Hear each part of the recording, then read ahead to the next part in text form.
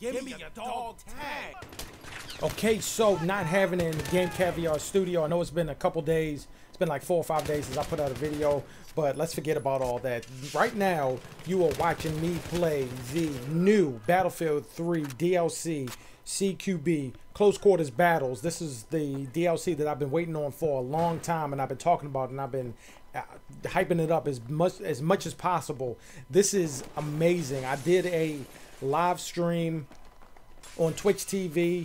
If you know of Twitch TV, it allows people to do live streams, and until my YouTube account is enabled for that, I'm going to be doing live streams on Twitch TV, and after it is enabled, I'm going to switch between the two. So if you know of Twitch TV, or if you don't know about it, check it out. It's Twitch TV/not having it. That's my channel, and I did about 20 minutes of nothing but CQB Battlefield 3. This is an awesome DLC. Remember a long time ago when I said I would like to get into Battlefield 3, but I feel as though the maps are too big, and even the squad team deathmatch maps were kind of like open wide. But this is the perfect size, and it adds the perfect amount of action. And once a lot more people get into and start downloading this DLC, it's going to get even better because you're going to have more people playing it. Right now, it's just premium users are using it. I did buy in the Battlefield Premium, just like I said I was going to do. Look at that floating gun right there. I don't know what that was about. But anyway, I did buy into Battlefield Premium, and it's amazing. They give you like amazing assignments, all new assignments, new maps. You get maps early, and I saw a picture for the next DLC, that Armored Kill. Battlefield 3 will have an AC-130 in it. I saw a picture of it, and it's been circulated around the internet. It looks legit, and if that is really the case, then I'm just going to stop playing Modern Warfare altogether.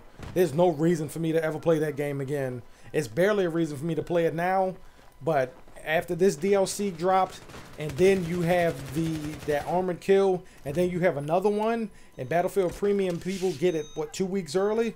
Yeah, it's kind of crazy. If you have trouble, I should have said this first, but if you have trouble with this DLC, a lot of people are, then you have to re-download it and reinstall it just to get it to work.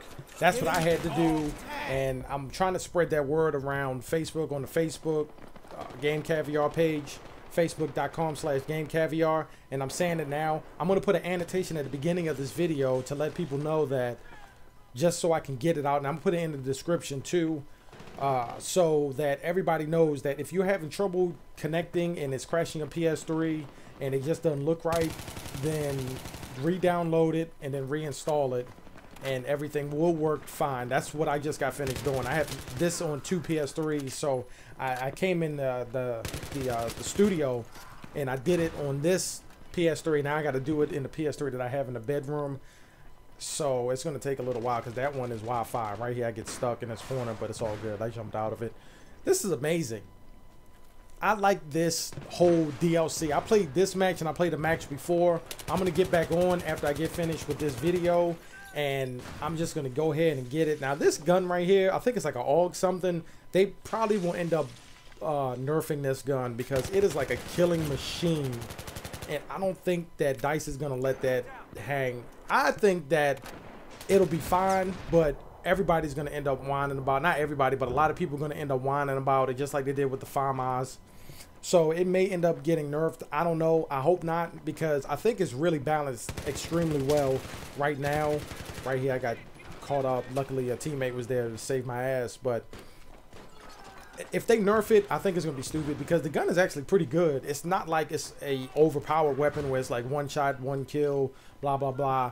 I've used other guns that are just as good as this gun, but I know online a lot of people have started complaining about, well, I'm not gonna say a lot because a lot of people don't have this DLC, but some people have started complaining about it. Hopefully it doesn't snowball into a big issue. I don't think it will. I think it'll be all right. But yeah, you get all sorts of new guns. I just unlocked this gun, and I'm trying to unlock some more guns. Of course, you get the black dog tag. I took somebody's earlier. I'm not ever equipping that. Nobody's ever gonna take. My dog tag gets taken, and I'm not worried about that. But that black dog tag that's special, so I'm gonna keep that. I'm never gonna wear that in a battle. Okay. I've been playing Battlefield on Xbox. It's pretty good. It's really good, actually. One thing I noticed about that is that the knifing works a lot better on Xbox. And I don't know whether that's a system-specific thing, but it seems to work a lot better. So I'm still going to be on Xbox, but this is on PS3 right now. This is where I have my Battlefield Premium membership, and this is when I'm going to be using it. So check me out on Twitch TV, Twitch, I don't know what it's called. Just Google Twitch TV, go to the website and look up Not Having It. And of course, like, comment, subscribe, spread the word. I'm Not Having It in the Game Caviar studio, and I'm out.